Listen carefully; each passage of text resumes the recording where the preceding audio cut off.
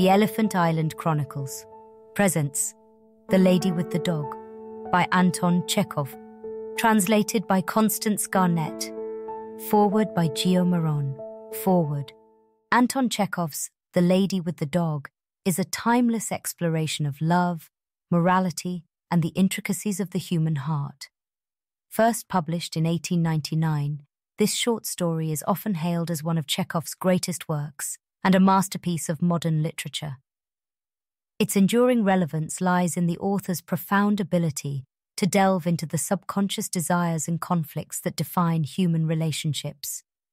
Set against the backdrop of the idyllic seaside town of Yalta and the bustling cityscape of Moscow, the narrative follows the lives of Dmitri Gurov and Anna Sergeyevna. Gurov, a middle-aged banker trapped in a loveless marriage, meets Anna, a young woman who is also bound by an unfulfilling marital union. What begins as a casual affair soon evolves into a deep emotional connection that neither anticipated. Chekhov masterfully portrays their internal struggles as they grapple with the societal norms of the time and the undeniable pull of their genuine feelings. One of the most striking aspects of Chekhov's storytelling is his subtle yet powerful examination of character psychology. He eschews melodrama, instead opting for a realistic portrayal of his protagonists' inner lives. The emotions experienced by Gurov and Anna are complex and often contradictory, passion intertwined with guilt, liberation shadowed by confinement. This nuanced depiction invites readers to empathize with the characters' plight, prompting introspection about the nature of love and the moral ambiguities that often accompany it. Chekhov's writing is also notable for its economy of language and the depth achieved within a concise narrative structure. His use of symbolism, such as the recurring motif of the sea representing the vastness of emotions, adds layers of meaning without overt exposition. The story's open-ended conclusion further enhances its impact, leaving readers contemplating the possible futures of Gurov and Anna long after the final page is turned. The Lady with the Dog holds a significant place in literary history, influencing the evolution of the modern short story. Chekhov's emphasis on mood, character development, and the subtle interplay of dialogue over plot-driven action has inspired countless writers. His ability to capture the ephemeral moments that define human experience underscores the universality of his themes. As you delve into this poignant tale, consider the societal constraints of late 19th century Russia and how they mirror, in some ways, the challenges faced in contemporary society. The story prompts reflection on the pursuit of personal happiness versus the obligations imposed by tradition and duty. Chekhov does not offer easy answers, but instead presents a realistic portrayal of the complexities inherent in human connections. Reading The Lady with the Dog is not merely an encounter with a narrative from the past. It is an invitation to explore the depths of emotion and the often unspoken struggles that accompany love. Chekhov's insightful examination of the human condition ensures that this story remains as compelling today as it was over a century ago. May this journey through his masterful prose enrich your understanding of the delicate balance between desire, conscience, and the societal frameworks that shape our lives. Gio Maron, The Lady with the Dog. Chapter 1. It was said that a new person had appeared on the seafront, a lady with a little dog. Dmitri Gurov, who had by then been a fortnight at Yalta, and so was fairly at home there, had begun to take an interest in new arrivals. Sitting in Verney's pavilion, he saw, walking on the seafront, a fair-haired young lady of medium height, wearing a beret. A white Pomeranian dog was running behind her. And afterwards he met her in the public gardens and in the square several times a day. She was walking alone, always wearing the same beret, and always with the same white dog. No one knew who she was, and everyone called her simply the lady with the dog. If she is here alone without a husband or friends, it wouldn't be amiss to make her acquaintance, Gurov reflected. He was under 40, but he had a daughter already 12 years old and 2 sons at school. He had been married young, when he was a student in his 2nd year, and by now his wife seemed half as old again as he. She was a tall, erect woman with dark eyebrows, staid and dignified, and, as she said of herself, intellectual. She read a great deal, used phonetic spelling, called her husband, not Dmitri, but Dmitri, and he secretly considered her unintelligent, narrow, inelegant, was afraid of her, and did not like to be at home. He had begun being unfaithful to her long ago, had been unfaithful to her often, and probably on that account, almost always spoke ill of women, and when they were talked about in his presence, used to call them the lower race. It seemed to him that he had been so schooled by bitter experience that he might call them what he liked, and yet he could not get on for 2 days together without the lower race. In the society of men he was bored, and not himself. With them he was cold and uncommunicative, but when he was in the company of women he felt free, and knew what to say to them and how to behave, and he was at ease with them even when he was silent. In his appearance, in his character, in his whole nature, there was something attractive and elusive which allured women and disposed them in his favor. He knew that, and some force seemed to draw him too to them. Experience, often repeated, truly bitter experience, had taught him long ago that with decent people, especially Moscow people, always slow to move and irresolute, every intimacy, which at first so agreeably diversifies life and appears a light and charming adventure, inevitably grows into a regular problem of extreme intricacy, and in the long run, the situation becomes unbearable. But at every fresh meeting with an interesting woman, this experience seemed to slip out of his memory, and he was eager for life, and everything seemed simple and amusing. One evening he was dining in the gardens, and the lady in the beret came up slowly to take the next table. Her expression, her gait, her dress, and the way she did her hair told him that she was a lady, that she was married, that she was in Yalta for the first time, and alone, and that she was dull there. The stories told of the immorality in such places as Yalta are to a great extent untrue. He despised them, and knew that such stories were for the most part made up by persons who would themselves have been glad to sin if they had been able. But when the lady sat down at the next table 3 paces from him, he remembered these tales of easy conquests, of trips to the mountains, and the tempting thought of a swift, fleeting love affair, a romance with an unknown woman, whose name he did not know, suddenly took possession of him. He beckoned coaxingly to the Pomeranian, and when the dog came up to him, he shook his finger at it. The Pomeranian growled. Gurov shook his finger at it again. The lady looked at him, and at once dropped her eyes. "He doesn't bite," she said, and blushed. "May I give him a bone?" he asked, and when she nodded he asked courteously, "Have you been long in Yalta?" 5 days, and I have already dragged out a fortnight here." There was a brief silence. "Time goes fast, and yet it is so dull here," she said, not looking at him. "That's only the fashion to say it is dull here. A provincial will live in Belyov or Zhidra and not be dull, and when he comes here it's, oh, the dullness, oh, the dust. One would think he came from Granada." She laughed.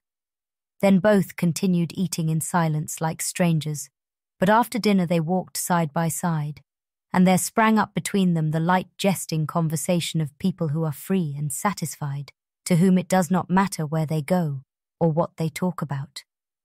They walked and talked of the strange light on the sea.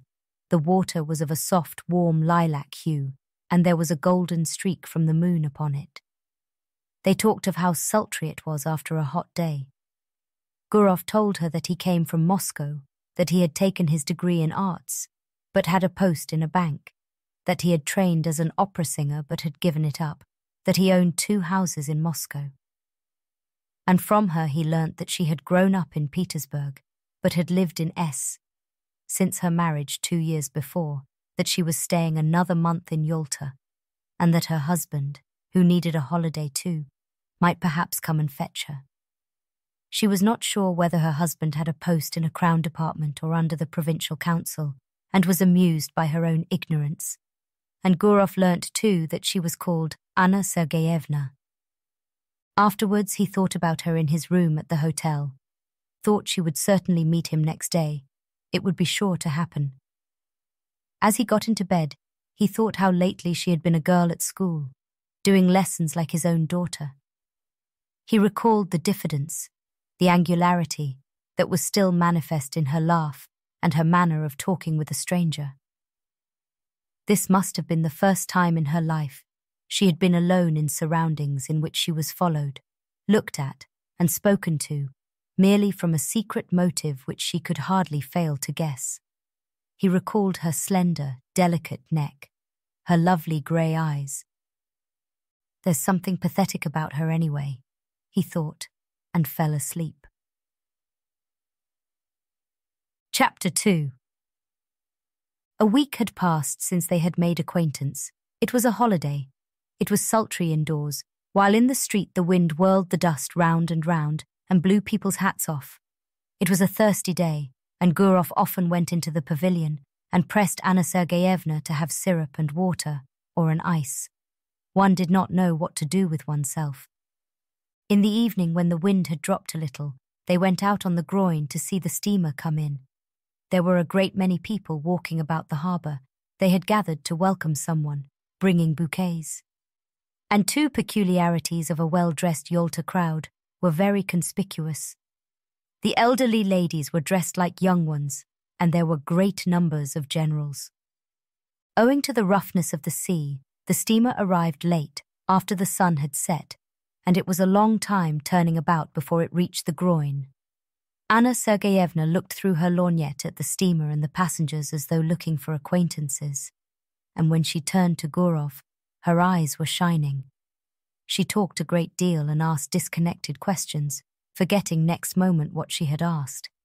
Then she dropped her lorgnette in the crush. The festive crowd began to disperse. It was too dark to see people's faces.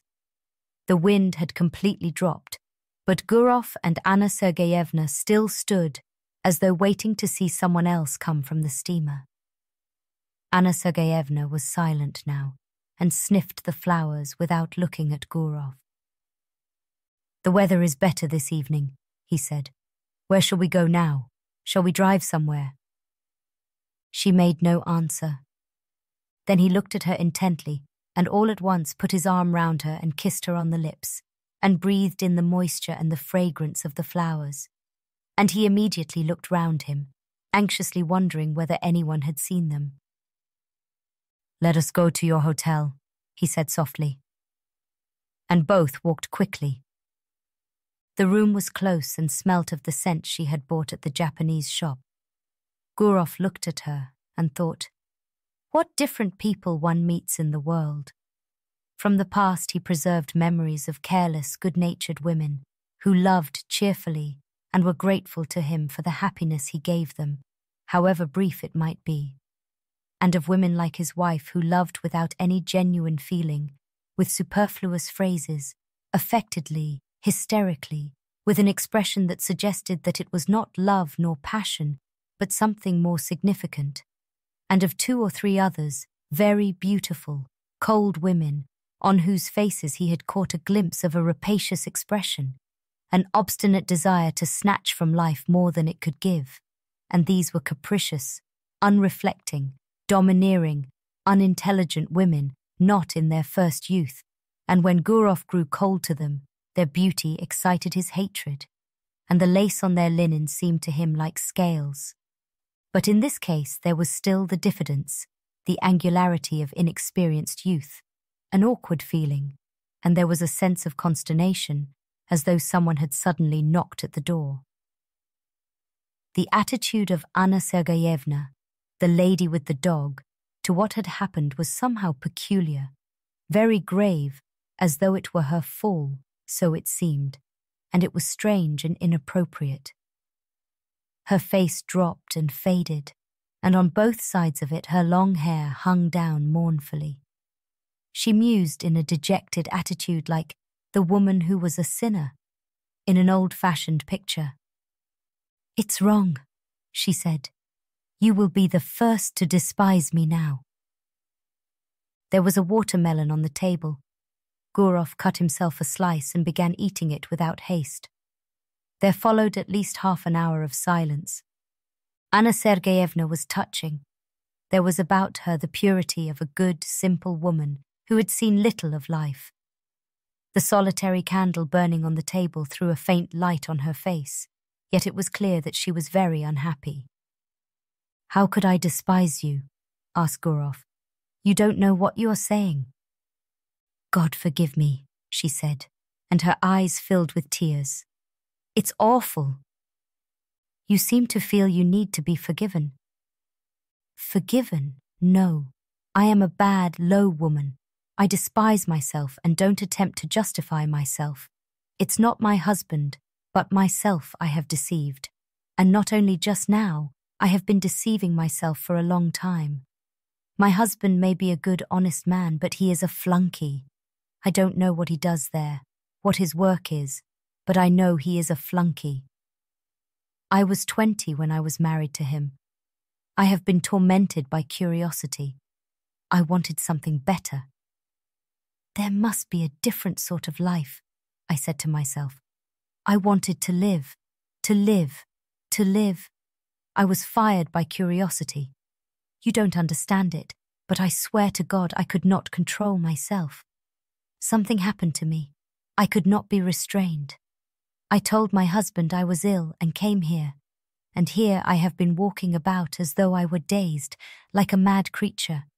And now I have become a vulgar, contemptible woman, whom anyone may despise. Gurov felt bored already, listening to her. He was irritated by the naive tone, by this remorse, so unexpected and inopportune. But for the tears in her eyes, he might have thought she was jesting or playing a part. I don't understand, he said softly. What is it you want? She hid her face on his breast and pressed close to him. Believe me, I beseech you, she said. I love a pure, honest life, and sin is loathsome to me. I don't know what I am doing. Simple people say, the evil one has beguiled me. And I may say of myself now that the evil one has beguiled me. Hush, hush, he muttered. He looked at her fixed, scared eyes, kissed her, talked softly and affectionately, and by degrees she was comforted and her gaiety returned. They both began laughing. Afterwards, when they went out, there was not a soul on the seafront. The town with its cypresses had quite a death-like air, but the sea still broke noisily on the shore. A single barge was rocking on the waves, and a lantern was blinking sleepily on it. They found a cab and drove to Oriander. I found out your surname in the hall just now. It was written on the board, von Diederitz, said Gurov. Is your husband a German? No, I believe his grandfather was a German, but he is an Orthodox Russian himself. At Oriander they sat on a seat not far from the church, looked down at the sea, and were silent. Yalta was hardly visible through the morning mist. White clouds stood motionless on the mountain tops. The leaves did not stir on the trees, grasshoppers chirruped, and the monotonous hollow sound of the sea rising up from below spoke of the peace, of the eternal sleep awaiting us. So it must have sounded when there was no Yalta, no Oriander here. So it sounds now, and it will sound as indifferently and monotonously when we are all no more. And in this constancy, in this complete indifference to the life and death of each of us, there lies hid, perhaps, a pledge of our eternal salvation, of the unceasing movement of life upon earth, of unceasing progress towards perfection. Sitting beside a young woman who in the dawn seemed so lovely, soothed and spellbound in these magical surroundings, the sea, mountains, clouds, the open sky. Gurov thought how, in reality, everything is beautiful in this world when one reflects. Everything except what we think or do ourselves, when we forget our human dignity and the higher aims of our existence. A man walked up to them, probably a keeper, looked at them and walked away. And this detail seemed mysterious and beautiful too. They saw a steamer come from Theodosia, with its lights out in the glow of dawn. "There is dew on the grass," said Anna Sergeyevna after a silence. "Yes, it's time to go home." They went back to the town. Then they met every day at 12 o'clock on the seafront, lunched and dined together, went for walks, admired the sea. She complained that she slept badly, that her heart throbbed violently, asked the same questions, troubled now by jealousy and now by the fear that he did not respect her sufficiently. And often in the square or gardens, when there was no one near them, he suddenly drew her to him and kissed her passionately. Complete idleness, these kisses in broad daylight, while he looked round in dread of someone seeing them. The heat, the smell of the sea, and the continual passing to and fro before him of idle, well-dressed, well-fed people made a new man of him. He told Anna Sergeyevna how beautiful she was, how fascinating. He was impatiently passionate. He would not move a step away from her, while she was often pensive and continually urged him to confess that he did not respect her, did not love her in the least, and thought of her as nothing but a common woman. Rather late almost every evening they drove somewhere out of town, to Oriander or to the waterfall, and the expedition was always a success. The scenery invariably impressed them as grand and beautiful.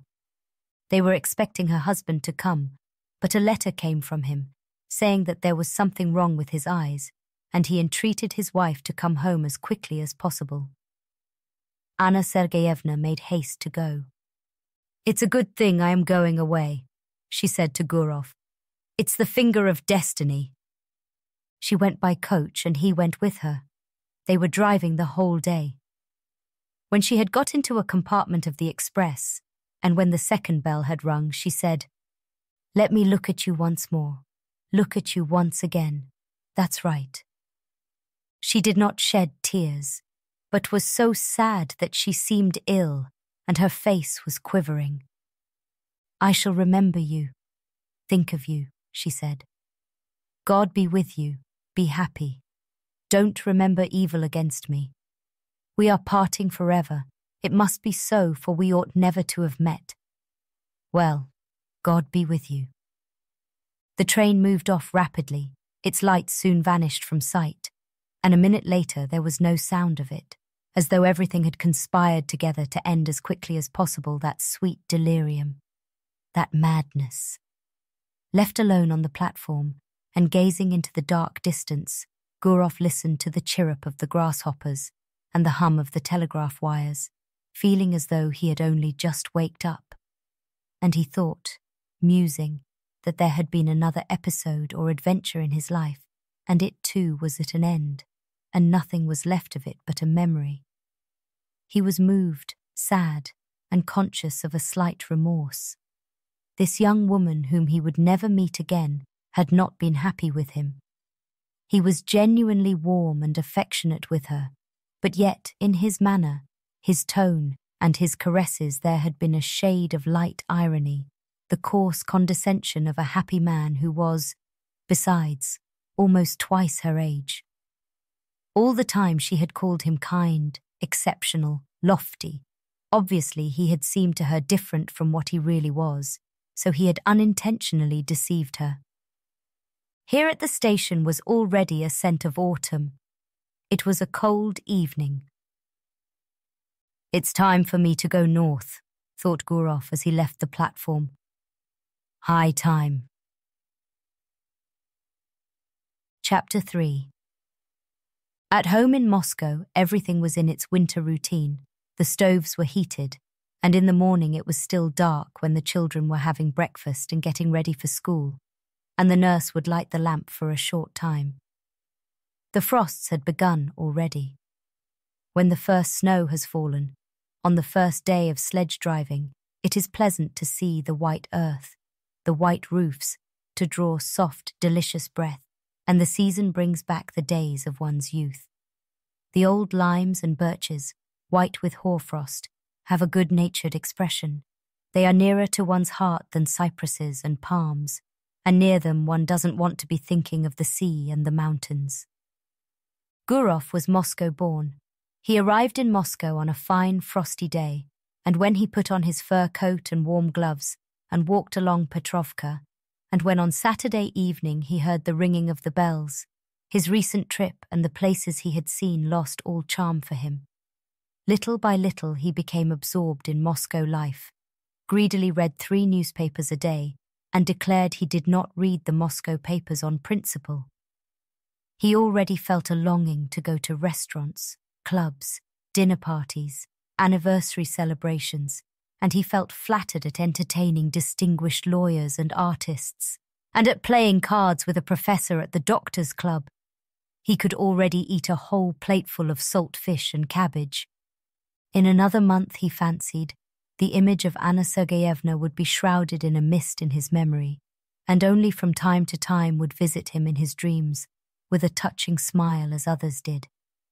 But more than a month passed, real winter had come, and everything was still clear in his memory, as though he had parted with Anna Sergeyevna only the day before.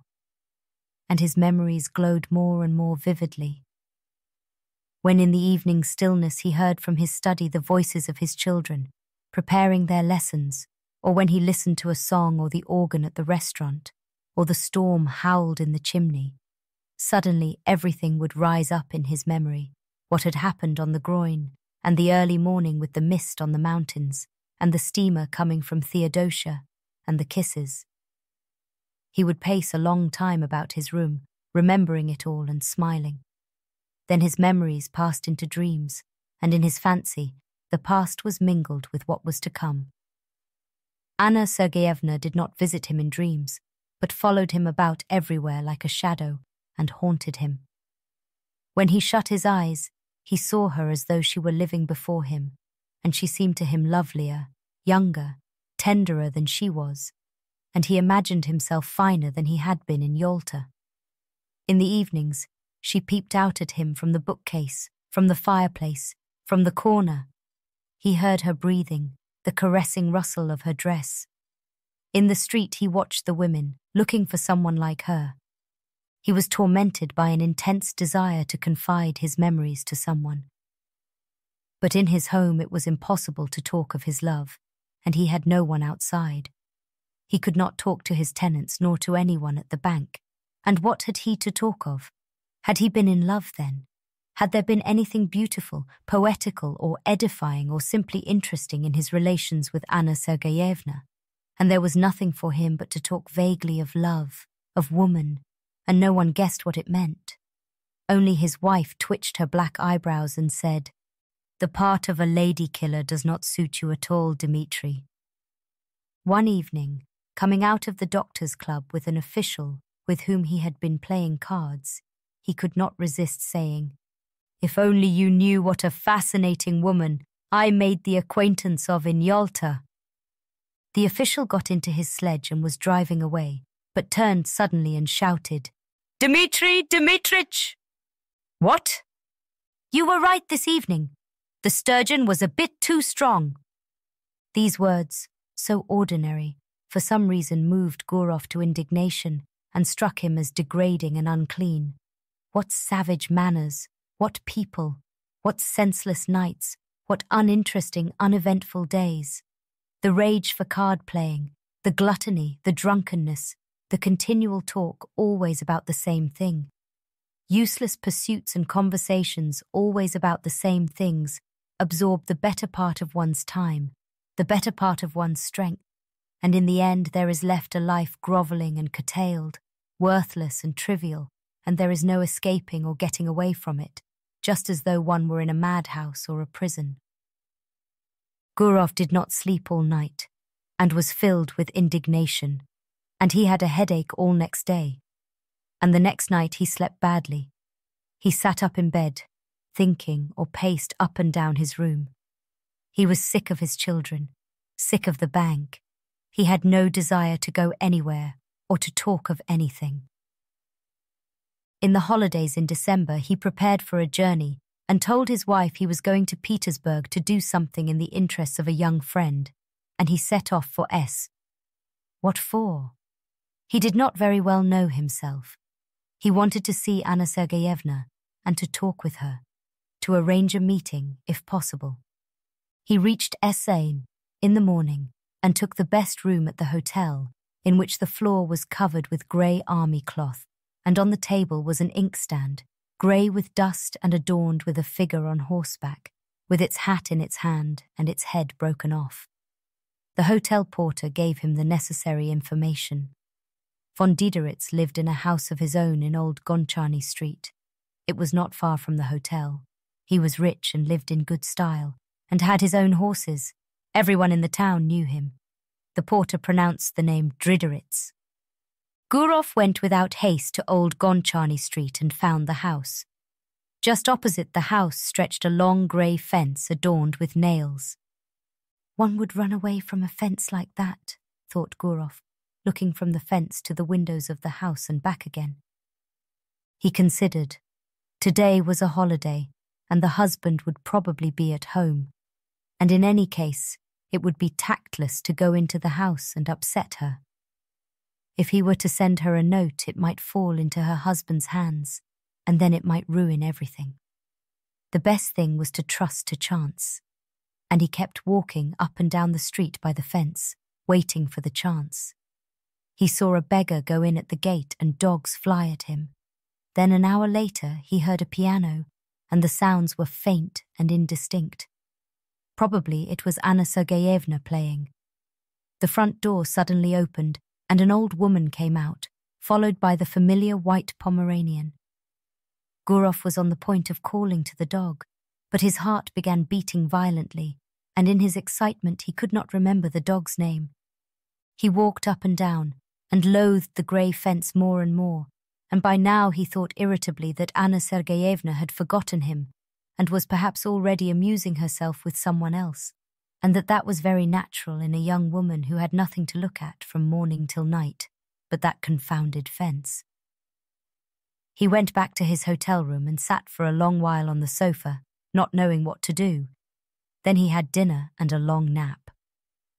How stupid and worrying it is, he thought when he woke and looked at the dark windows. It was already evening. Here I've had a good sleep for some reason. What shall I do in the night?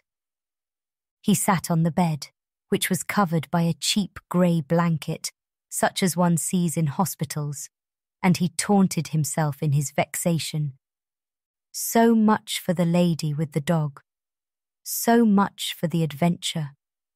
You're in a nice fix. That morning at the station, a poster in large letters had caught his eye. The geisha was to be performed for the first time. He thought of this and went to the theatre. It's quite possible she may go to the first performance, he thought. The theatre was full. As in all provincial theatres, there was a fog above the chandelier. The gallery was noisy and restless. In the front row, the local dandies were standing up before the beginning of the performance, with their hands behind them. In the governor's box, the governor's daughter, wearing a boa, was sitting in the front seat, while the governor himself lurked modestly behind the curtain with only his hands visible. The orchestra was a long time tuning up. The stage curtains swayed. All the time, the audience were coming in and taking their seats. Gurov looked at them eagerly. Anna Sergeyevna too came in. She sat down in the third row, and when Gurov looked at her, his heart contracted, and he understood clearly that for him there was in the whole world no creature so near, so precious, and so important to him. She, this little woman, in no way remarkable, lost in a provincial crowd, with a vulgar lorgnette in her hand, filled his whole life now, was his sorrow and his joy, the one happiness that he now desired for himself, and to the sounds of the inferior orchestra, of the wretched provincial violins, He thought how lovely she was. He thought and dreamed. A young man with small side whiskers, tall and stooping, came in with Anna Sergeyevna and sat down beside her. He bent his head at every step and seemed to be continually bowing. Most likely this was the husband whom at Yalta, in a rush of bitter feeling, she had called a flunky. And there really was in his long figure, his side whiskers, and the small bald patch on his head, something of the flunky's obsequiousness. His smile was sugary, and in his buttonhole there was some badge of distinction like the number on a waiter. During the first interval, the husband went away to smoke. She remained alone in her stall. Gurov, who was sitting in the stalls too, went up to her and said in a trembling voice with a forced smile, "Good evening." She glanced at him and turned pale, then glanced again with horror, unable to believe her eyes, and tightly gripped the fan and the lorgnette in her hands, evidently struggling with herself not to faint. Both were silent. She was sitting, he was standing, frightened by her confusion and not venturing to sit down beside her. The violins and the flute began tuning up. He felt suddenly frightened. It seemed as though all the people in the boxes were looking at them. She got up and went quickly to the door. He followed her, and both walked senselessly along passages, and up and down stairs, and figures in legal, scholastic, and civil service uniforms, all wearing badges, flitted before their eyes. They caught glimpses of ladies, of fur coats hanging on pegs. The draughts blew on them, bringing a smell of stale tobacco. And Gurov, whose heart was beating violently, thought, "Oh, heavens! Why are these people here, and this orchestra?" And at that instant he recalled how when he had seen Anna Sergeyevna off at the station, he had thought that everything was over and they would never meet again. But how far they were still from the end. On the narrow, gloomy staircase over which was written, "To the amphitheatre," she stopped. "How you have frightened me," she said, breathing hard, still pale and overwhelmed. "Oh, how you have frightened me. I am half dead. Why have you come? Why?" "But do understand, Anna. Do understand," he said hastily in a low voice. "I entreat you to understand." She looked at him with dread, with entreaty, with love. She looked at him intently, to keep his features more distinctly in her memory. "I am so unhappy," she went on, not heeding him. "I have thought of nothing but you all the time. I live only in the thought of you. And I wanted to forget you. But why, oh why have you come?" On the landing above them, two schoolboys were smoking and looking down, but that was nothing to Gurov. He drew Anna Sergeyevna to him and began kissing her face, her cheeks, and her hands. "What are you doing? What are you doing?" she cried in horror, pushing him away. "We are mad. Go away today. Go away at once. I beseech you by all that is sacred. I implore you. There are people coming this way." Someone was coming up the stairs. "You must go away," Anna Sergeyevna went on in a whisper.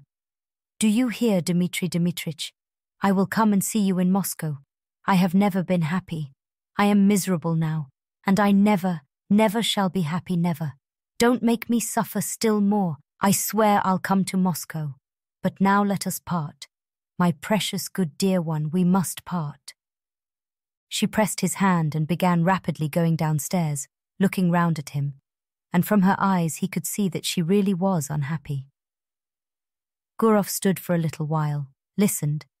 Then, when all sound had died away, he found his coat and left the theatre. Chapter 4. And Anna Sergeyevna began coming to see him in Moscow. Once in 2 or 3 months, she left Seaside, telling her husband that she was going to consult a doctor about an internal complaint, and her husband believed her, and did not believe her.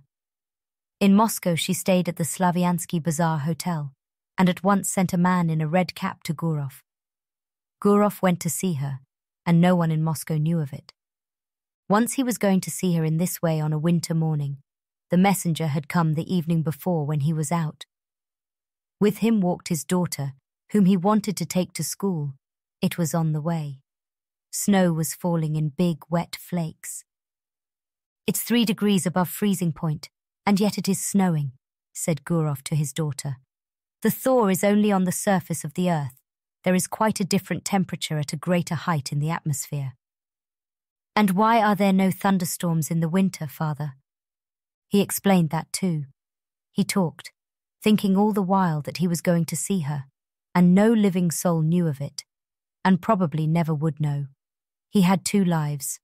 One, open, seen and known by all who cared to know, full of relative truth and of relative falsehood, exactly like the lives of his friends and acquaintances, and another life running its course in secret. And through some strange, perhaps accidental, conjunction of circumstances, everything that was essential, of interest and of value to him, everything in which he was sincere and did not deceive himself, everything that made the kernel of his life was hidden from other people.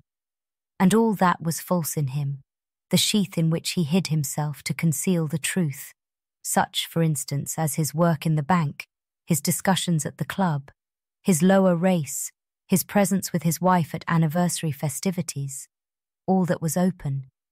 And he judged of others by himself, not believing in what he saw, and always believing that every man had his real, most interesting life under the cover of secrecy and under the cover of night. All personal life rested on secrecy, and possibly it was partly on that account that civilized man was so nervously anxious that personal privacy should be respected. After leaving his daughter at school, Gurov went on to the Slaviansky bazaar. He took off his fur coat below, went upstairs, and softly knocked at the door. Anna Sergeyevna, wearing his favorite grey dress, exhausted by the journey and the suspense, had been expecting him since the evening before. She was pale. She looked at him and did not smile, and he had hardly come in when she fell on his breast. Their kiss was slow and prolonged, as though they had not met for 2 years. "Well, how are you getting on there?" he asked. "What news?" "Wait, I'll tell you directly. I can't talk." She could not speak. She was crying. She turned away from him and pressed her handkerchief to her eyes. Let her have her cry out. I'll sit down and wait, he thought, and he sat down in an armchair. Then he rang and asked for tea to be brought him, and while he drank his tea, she remained standing at the window with her back to him. She was crying from emotion, from the miserable consciousness that their life was so hard for them. They could only meet in secret, hiding themselves from people, like thieves. Was not their life shattered? "Come, do stop," he said. It was evident to him that this love of theirs would not soon be over, that he could not see the end of it. Anna Sergeyevna grew more and more attached to him. She adored him, and it was unthinkable to say to her that it was bound to have an end some day. Besides, she would not have believed it. He went up to her and took her by the shoulders to say something affectionate and cheering, and at that moment he saw himself in the looking-glass. His hair was already beginning to turn grey, and it seemed strange to him that he had grown so much older, so much plainer during the last few years. The shoulders on which his hands rested were warm and quivering. He felt compassion for this life, still so warm and lovely, but probably already not far from beginning to fade and wither like his own. Why did she love him so much? He always seemed to women different from what he was, and they loved in him not himself, but the man created by their imagination, whom they had been eagerly seeking all their lives. And afterwards, when they noticed their mistake, they loved him all the same, and not one of them had been happy with him. Time passed, he had made their acquaintance, got on with them, parted, but he had never once loved. It was anything you like, but not love. And only now, when his head was grey, he had fallen properly, really in love, for the first time in his life. Anna Sergeyevna and he loved each other, like people very close and akin, like husband and wife, like tender friends. It seemed to them that fate itself had meant them for one another, and they could not understand why he had a wife and she a husband. And it was as though they were a pair of birds of passage, caught and forced to live in different cages. They forgave each other for what they were ashamed of in their past. They forgave everything in the present, and felt that this love of theirs had changed them both. In moments of depression in the past, he had comforted himself with any arguments that came into his mind, but now he no longer cared for arguments.